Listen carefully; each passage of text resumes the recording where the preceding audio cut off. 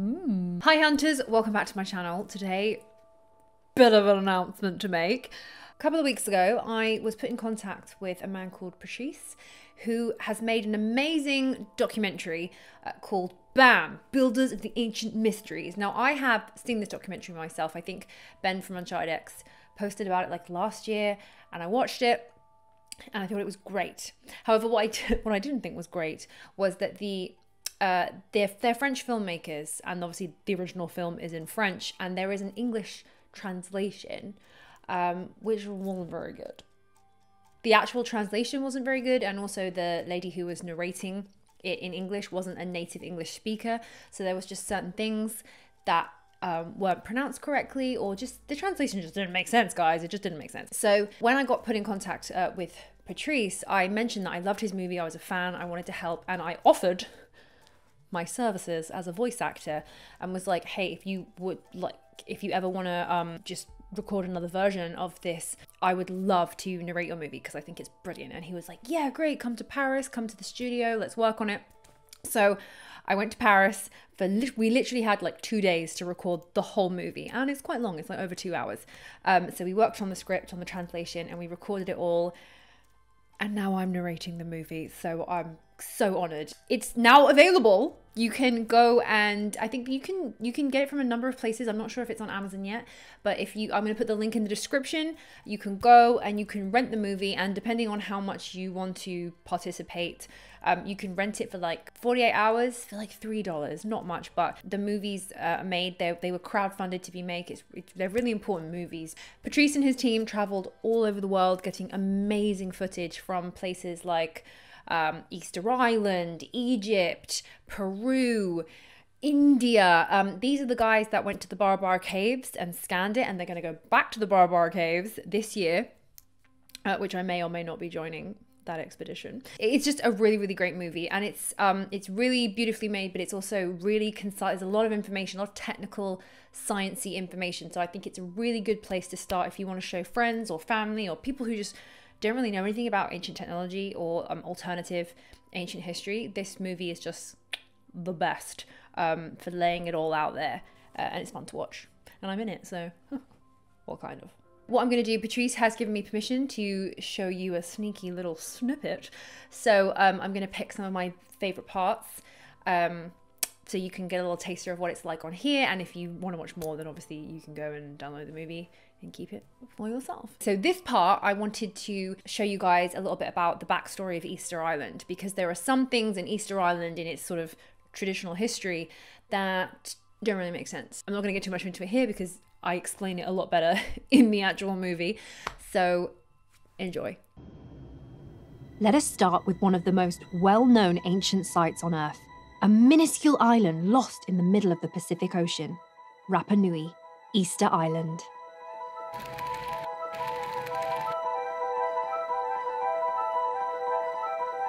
Le petit voyage, c'était Rapa Iti. Le grand voyage, c'était Rapa Nui. Easter Island is a speck of Earth in the middle of the Pacific Ocean, located 3,700 kilometers away from the coast of Chile and about 4,000 kilometers away from French Polynesia. In a period of 100 years, the people from Rapa Nui are believed to have sculpted about 1,000 volcanic stone giants, the Moai, made from stone quarried from a crater.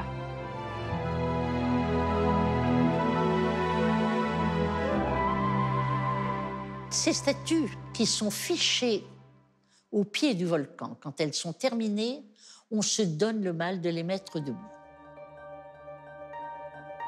Some of them were erected on pedestals, the au, set at various places on the island. Here are the main ones. Tongariki, the largest Moai formation. Tapitakura, the navel of the world, with the largest Moai transported from the quarry. In the Bay of Anakena, where the Moai are capped with their red pukao. Tai, where they have restored the white eyes of the Moai. Vinapu, the most ancient au of the island, according to archaeological studies. And Akivi, the only formation where the Moai look to the sea, and more specifically to the equinox sun. Let's quickly review the history of the island before getting to the important questions. The extraordinary saga of the Rapa Nui people starts there, in the Anakena Bay, where King Hotumatua, who left Polynesia with his bravest men, first landed. It is believed that they had built a prosperous society, and the most accepted hypothesis is that the Rapa Nui collapsed following clan wars throughout the centuries, while deforestation occurred because of the statues. However, in the latest archaeological discoveries, reality might have been quite different. Epidemics introduced by the Spanish navigators at the end of the 18th century, slave raids at the end of the 19th century, almost exterminated the population. We have to remember that the population here was reduced to 110 or 11 people at one point. The loss of the guardians of the Rapa Nui culture, who became forced laborers in the Peruvian mines, and the Christian evangelization campaigns almost exterminated the culture of these people. The Rapa Nui may have originated from Hiva Oa, about 3,600 kilometers to the northwest. You don't embark on this kind of trip lightly. You must think about food and especially water, because a 30 to 50-day trip by boat implies a certain level of logistics. There must be enough supplies for the trip back in case of failure. Quand nous parlons de l'histoire de l'arrivée du premier grand roi, du premier grand seigneur peut-être seulement, connu Hotumatua, nous savons que 2 pirogues sont arrivées. Nous ne savons pas combien de pirogues sont parties. It's hard to comprehend what such an expedition could entail. You can eat fish, but enough water needs to be provided for such a long trip. You need to know ahead of time how many days at sea there are before reaching land. Either Hotumatua first sent scouts in various directions and by chance one of them discovered Easter Island, or they left randomly and out of sheer luck they discovered this speck of land in the Pacific Ocean. Alternatively, they might have known the position of the island beforehand, which raises the question as to how could they have known about it. Linguists cite the resemblance of the Rapa Nui language with the original Polynesian language. The former would have in fact evolved during migrations. This confirms the oral history of the Rapa Nui. They claim to have accomplished this trip straight from Hiva Oa Island. If it's true that they all migrated from this place, Hiva, the linguistic evidence suggests that Rapa Nui left that group of people first and came here. Of course, they were all speaking the same language at that time. It's difficult to reconstruct the true story of the Rapa Nui people, as it's been terribly damaged by multiple invasions. Recent archaeological studies go against the accepted idea of a nation of warriors. According to the American anthropologist Carl Lipo, the obsidian blades, long considered weapons, may have actually been tools for sculpting and gardening, noting their lack of a pointed tip. There are also no traces of fortresses on the island. And then there are movies that show very little respect for the people of Rapa Nui. After filming on the island, an American production company just threw a concrete moai that was no longer useful out into the ocean. But let's get technical.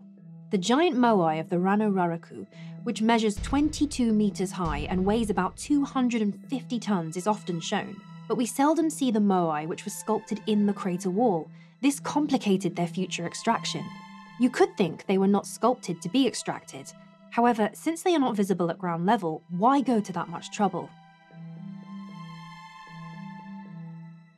These moai weigh between 40 and 60 tons and are located about 15 kilometers away from the quarry. Some of the moai were capped with a bukao, hats made of red volcanic tuff, extracted here at the site of Punapao, 12 kilometers from the quarry over steep terrain. The bukao were transported, hoisted up and set on top of the moai's heads, sometimes at a height of 8 meters. How? Very simple according to this information panel. Maybe someone has a better explanation, but no one has yet thought it would be useful or important to specify it here. In fact, no one really knows. We may have a vague hypothesis regarding the transportation, and we believe the moai might have been erected to protect the houses they were gazing at. although the statues tend to look more to the skies than to the ground. Experiments have been set up on flat surfaces to simulate the transportation of a 5-ton moai. However, it's impossible to confirm that the same process would have been possible with an 80-ton moai like this one. Ahuvinapu is different from other sites because of its massive architecture, and it leads to some unsettling questions. Being the most ancient and still in place, it demonstrates that this way of building was the most resilient, therefore the safest. It was the best advertisement for this technique. True to the idea of linear progress by Homo sapiens, you would expect the subsequent sites to be built in a similar fashion, or even better. And the problem is that actually all the Ahu built after this one were never as large nor as precise in their assemblage, and all ended up collapsing, but not Ahuvinapu. So the questions are, amongst the builders at Rapa Nui who followed, none of them noticed that the only viable technique was the one utilised at Ahuvinapu. And if they did, why not reproduce this technique? Therefore, either the secret of this structure is a unique case, lost in history, or the people of Rapa Nui had nothing to do with its construction. There's strong similarities in the style between Ahuvinapu and the structures attributed to the Incas in Peru. Genetic analysis of the island chickens show there was contact between both places, but we don't know in which direction. Dun, dun, dun. So that was that. If you enjoyed that and you want to watch more, then again, link will be below. Have a little nosy and let me know your thoughts. There's also not just this is BAM, Builders of the Ancient Mystery. There is also a second kind of like a part 2 documentary called Back to BAM, which is also brilliant. And they are trying to make a third movie. They want to go back to the Barbar Caves and they want to do some serious, potentially history-changing tests there. And they're going to document everything and they just want people to know, get all the process down. The process down? That's not even a sentence. Why was I translating English?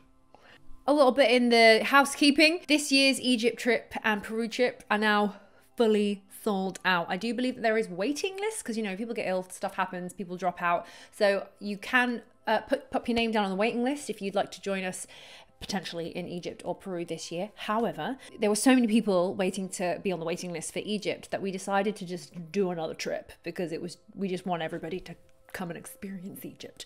So me and Annie XT, we have booked another Egypt trip for the following March. So we're going this September and then we're also going to pop back in March and we're going to do another 2 weeks. So if you want to go to, I'll put Annie XT's website, his tour website below. You can go and you can pop your name down, do a little deposit or join the waiting list. No, not the waiting list. Just put your name on a deposit and then you can join us in Egypt in March 2023.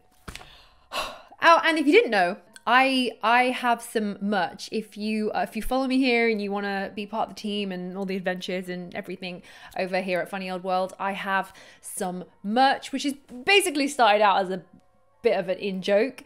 I come from comedy. I used to do comedy sketches for like 5 years online, and I thought it'd be funny if I was going to do merch rather than just having like my name. I thought it'd be funny to do something else with it. So you can join my band, my fake band called the Copper Chisels, and you can get band merch like band tees, totes, mugs. And if you do buy a t-shirt, then take a photo, tag me in it on Twitter or Instagram, and I will retweet or I will post you because you will become a band member of the Copper Chisels.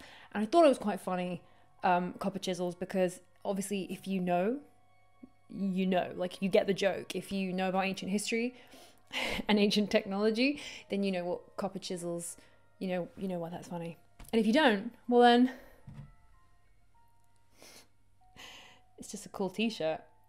Thanks for watching. If you want to help support the channel in a way that is absolutely free, then please just press the like button and leave a comment. It massively helps the algorithm, which just helps the videos circulate around the internet, and therefore we grow.